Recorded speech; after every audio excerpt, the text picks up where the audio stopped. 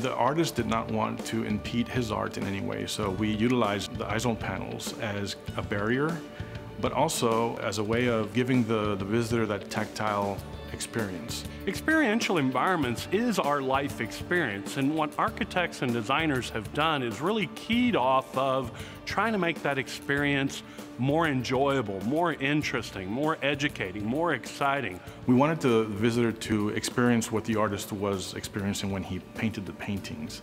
So the tools that the artist used are also included in some of the panels, so kind of a low-tech interactive so that they can actually touch them and they could get a sense of being the artist themselves. By having that visitor experience be a positive one, that's going to reflect positively on the brand of the entity that's got that installation and really does the best for both worlds of the visitor and the entity.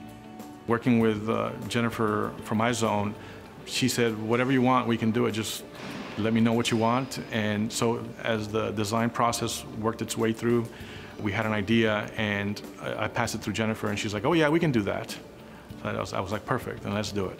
It's the durability, it's the graphic quality, it's the customer service that they experience with working with iZone Imaging and our team that really makes the difference.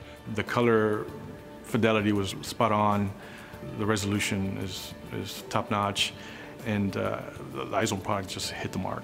And we really challenge the market and the design community to come to us with their challenges and see how we can meet them or maybe even exceed them too.